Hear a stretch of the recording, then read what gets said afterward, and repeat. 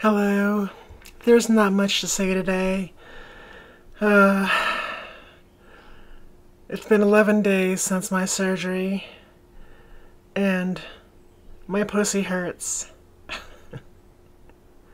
And I'm tired after work. Just exhausted, really. The only thing interesting about my pussy hurting is it's hurting in a different way than it has before, like it's reconnected or re-stimulated some nerves that I haven't felt since my vaginoplasty so many years ago. Like I'm feeling, some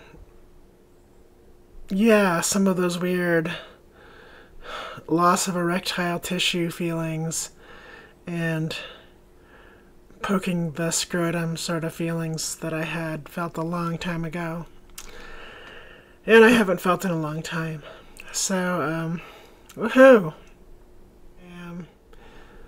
I continue to be flabbergasted that my surgeon gave me labia that looks exactly like the kind of labia that cis women go get labiaplasty to fix. It hurts my heart in a lot of ways, but I guess that's what I'm gonna have to deal with. And yeah, make sure you discuss this with your surgeon beforehand, because I am pissed. Bye bye.